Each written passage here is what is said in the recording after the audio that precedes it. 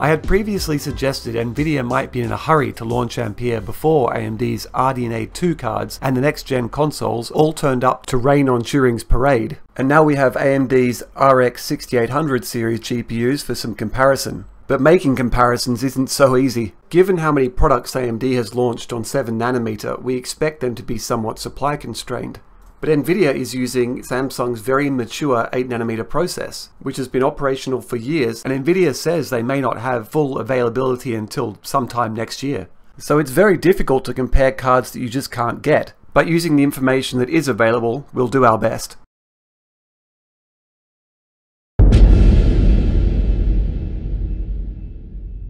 The new RX6800XT forced Nvidia to move the Titan Class 102 die down a level. That is no small feat. To force Nvidia to sell TI dies at 80 class prices is impressive. To force them to rush their launch also speaks to their execution. But I don't believe Nvidia was scared of the 6800 series GPUs. It was the consoles they were worried about.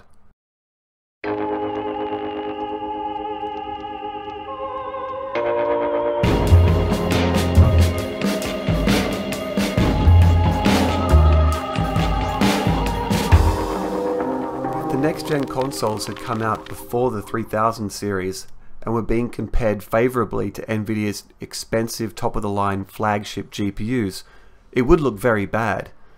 So they had to get ahead of that.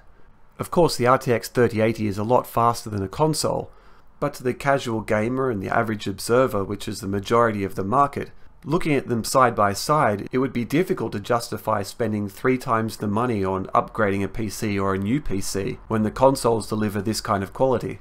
What I'm saying here is in no way a dig at the new RTX series graphics cards. I think they're very impressive. The RTX3080 is very fast and somewhat sensibly priced too, up to 70% faster than the RTX2080 in games at 4K. Gains in DX11 titles are kind of variable.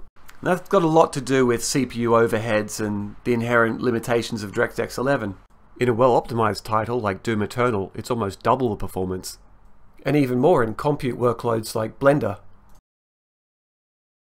There's been a lot of comparisons to Vega, people calling the RTX 3000 series compute heavy, and it may just prefer the use of modern DX12 Vulkan APIs over DX11. AMD was pushing high core count CPUs and compute-heavy GPUs back when 90% of games being released were still using DirectX 11 and limited to 4 threads, and they took a lot of heat for that. Back in early 2019, benchmarks showed the Radeon 7 performed on par with the 2080 in Sniper Elite 4, Rage 2, Shadow of the Tomb Raider, World War Z, Strange Brigade, but games on these newer APIs were still edge cases, and the Radeon 7 fell behind in many more cases than it matched or even led.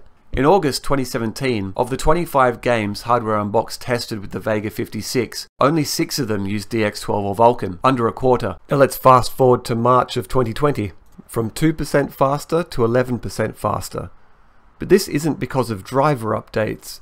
This is primarily because the games list has changed. The percentage of games using these newer APIs is much higher. Vega was designed for these APIs. In the 3080 roundup, all of the games, except for Microsoft Flight Simulator, used DX12 or Vulkan. So we've come a long way, and that's great.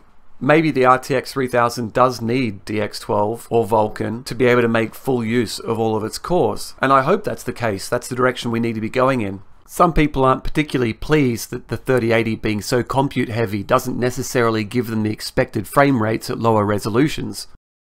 In a modern title, the dominating RTX 3090 is almost double the performance of the RX6700XT, but that's at 4K. When we go down to 1080p, the $1,500 GPU is barely 36% faster. Of course, you don't buy an RTX 3090 for 1080p gaming, but it does show the scaling difficulties. To clarify what I mean by shader heavy, the RTX 3080 brings a 300% increase in FP32 performance. However, it only brings 50% increase in ROPS, whereas the 6800XT doubles both its FP32 and its ROPS from the 5700XT. But obviously somebody at Nvidia asked the question, do we really need to spend die space on frame rates that monitors just can't show? Do we want 500 frames a second at 1080p? Or do we want playable frame rates at 4K and beyond? It's a trade-off. You've only got a certain amount of die space to work with. and no two gamers are the same, so there's no right answer here. For sub 4K resolution gamers and competitive gamers, AMD may have just hit a home run here. But for people like myself who do 4K gaming and some content creation and other compute workloads on the side, the 3080 with its 30 teraflops of FP32 looks really compelling. And in that regard, it is kind of Vega-like. Reviewers didn't rush to recommend Vega at the time, but if you have a Vega 56, then you're able to play modern Vulkan titles like Doom Eternal at 100 frames a second at 1440p. That's not bad for a 3-year-old card, and that longevity is purely down to the software optimizations catching up to the hardware. It's one thing to have a card that ages well, but that doesn't really help you if the performance is not great out of the box. The problem is Vega never had the market penetration required to push developers ahead in using these new APIs. And that's a real shame. DirectX 11 just can't scale. It should have died 5 years ago, but the install base of DX11 hardware wasn't going away, and the difficulty in porting the big engines over to DX12 put up a roadblock to change. When Vega was released, Vulkan support was rare, and DX12 support was still experimental in Unreal Engine, the biggest game engine on the planet. That was always going to work against them. With Nvidia now benefiting more from these newer APIs and the next-gen consoles coming, I think we're finally going to drag ourselves out of 2 decades of legacy code. This will be great for all gamers on all platforms, and for fans of any brand. But its reliance on these new APIs is just one thing. Ampere and Vega are compute heavy, great in Blender, but scaling games wasn't always helped. It's really funny to see AMD and Nvidia switch roles. The 6800XT is going to be roughly double the performance of the Radeon 7 in games, but at best probably only 70% faster in compute workloads like Blender. A lot has been said about the scaling of the RTX 3090, in case is only 10% faster than the 3080. Some say this is because it's a compute card, better suited to professional applications, but it's really not. It hasn't got Pro Driver certification, but that's not the only thing. It's crippled in ways that a Pro card isn't. The double precision performance on the $1,500 2020 RTX 3090 is 556 gigaflops. The same FP64 double precision performance on the 2017 Vega 56 is 659 gigaflops. The Radeon 7 packs 3.5 teraflops, and that's still artificially limited. I know there's a lot of workloads, gaming, AI, which don't need FP64, but there's also a huge number which do. And this goes to show Nvidia went out of their way to stop these cards being used in a certain number of high-end scenarios. The RTX 3090 also doesn't support SR-IOV, meaning you can't share the GPU between multiple virtual machines. Or more importantly, the host and the virtual machine. Video production is where it perhaps shines, and that's a big enough market for Nvidia. Whereas Ampere has gone all out on FP32 performance, AMD has done a 180. And now we have 2 very different cards that are going to be great in very different ways. The key differences. The first and most obvious difference is the memory bandwidth. The RTX 3080 is faster. The AMD card has 60% more VRAM, but you'll never see a game use that. Borderlands 3, Red Dead Redemption 2, AC Valhalla, they don't even break 7 gig of VRAM usage at 4K Ultra. By the time any mainstream game is released that uses double that VRAM, neither of these cards will have the compute capacity to keep up anyway. And it doesn't matter if you're upscaling to 8K or 16K because your base render resolution is still much lower and doesn't require a lot of VRAM. Developers are going to target the standard 8 gig for many years to come, and the RTX 3080 has some headroom there. The other aspect is as games increasingly leverage our fast SSDs to continuously stream in assets, we don't have to maintain everything in VRAM all at once. Other tricks like compression and sampler feedback also alleviate some memory issues. Delving under the hood, things get even more interesting, and this really highlights how important hardware-specific optimizations are going to be for the next generation games. With so much more FP32 performance, there are clearly workloads where the RTX 3080 will win hands down, but that's not always the only operation that a game is performing. Half precision, FP16, or what AMD has been calling rapid packed math, runs on the AMD card at double rate, so a little over 40 teraflops. On Ampere, this is still locked to the same 30 teraflops as FP32. To get the full 60 teraflops, you need to use the tensor cores. And on Ampere, only half of the cores are able to do Int32, locking you in around 15 teraflops. AMD very kindly tells us exactly how many operations per instruction type they can do. At 256 operations per cycle per CU, you can do FP16 operations outputting to either an FP16 or FP32 register at 40 teraflops. Common FP32 workloads gives us our 20 teraflops, the same for our integer 32s. And when we go down to 16-bit, 8-bit and even 4-bit integer operations, our throughput jumps from 40 to 80 to 160 tera operations a second. This is easy, I understand it. The higher your precision, the slower your throughput. Basic. But Ampere gets a bit weird.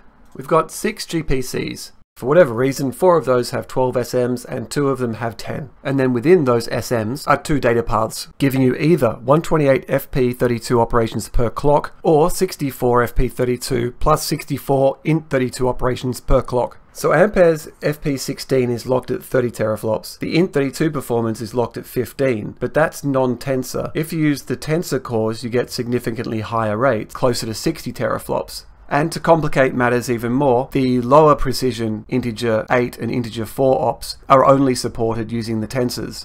The 3080 is faster, no doubt about it, but there's something to be said for the straightforward simplicity of AMD's approach.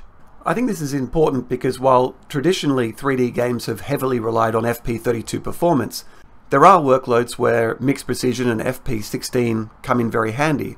Ray traversal through your BVH and denoising, probably just the tip of the iceberg. So that brings us to ray tracing. NVIDIA's white paper says that the 3080 handles 58 RT teraflops. I have no idea what that means. Things are a little bit more straightforward on the AMD side. We get 4 ray box or 1 ray triangle intersection per ray accelerator per CU per clock cycle. That gives us a number around 68% faster than the Xbox One X. And then here's where things get even more tricky. The more of your BVH data structure that you can keep in AMD's L3 or aka Infinity Cache, the better off you are. But of course, the more of that structure that's in that cache, the less is available for frequently used textures and other game data. When we turn on ray tracing in Shadow of the Tomb Raider, the RX6800XT takes about a 50% hit in performance. Shadow of the Tomb Raider is of course just shadows. In Dirt 5, which is also just ray traced shadows, the hit is a much lower 20%. The performance hit for the RTX3080 is a more consistent 37 or 32%. I have a sneaking suspicion that given the slightly extra number of ray accelerators, the higher clock speed, and the benefit of the Infinity Cache, that ray tracing on the RDNA 2 cards could be faster than the RTX3080. Not the shading of those pixels, but just the traversal. Perhaps this is why we're seeing it perform so well in games where the ray tracing component is only shadows. It's a very small structure by comparison, and there's not a lot of shading involved. I really look forward to seeing how it performs in global illumination scenarios.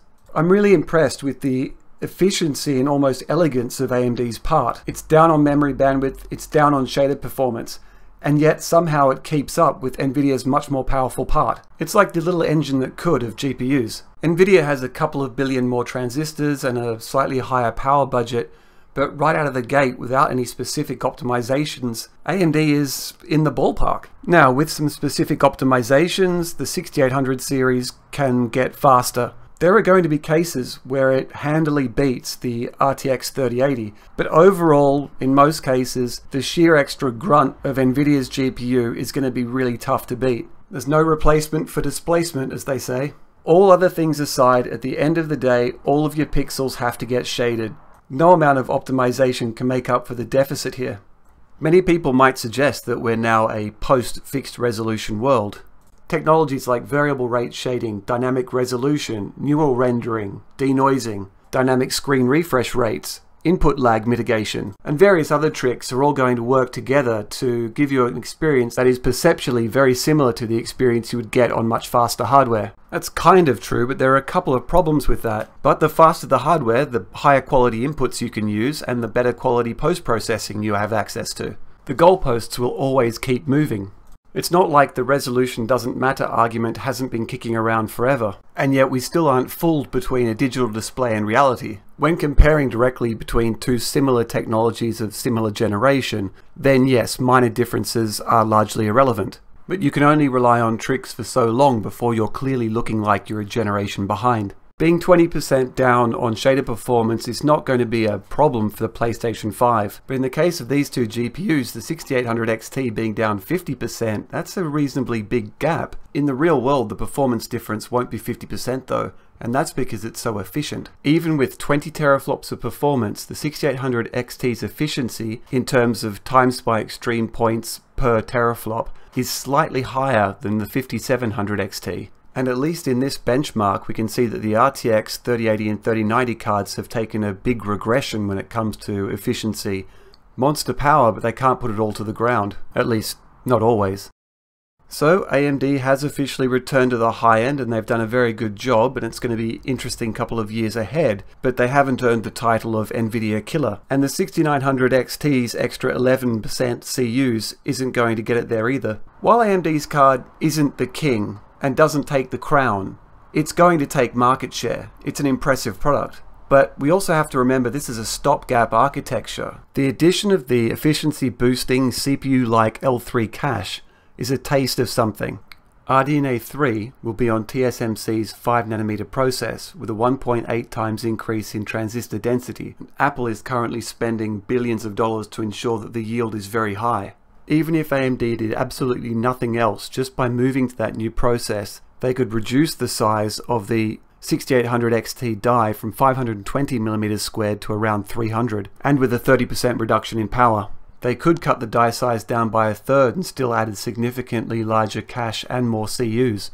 But all that is a discussion for another day. But while we're talking about die sizes, it's worth noting that the 6800, the 6800XT and the 6900XT are all the exact same chip. So that's why the 6800 is priced higher than the 3070, is because AMD doesn't really want you buying it. Or it's more accurate to say they would much rather you spend $1,000 on that chip than $500 or $600. I want an RTX 3080 for its insane blender performance, but I also want an RX6800XT for incredible sub 4K gaming performance, its ultra low idle power, its USB Type-C port, but most of all just because it's really interesting. But for now I'll just have to add these two to my PlayStation 5 on the list of things I can't get.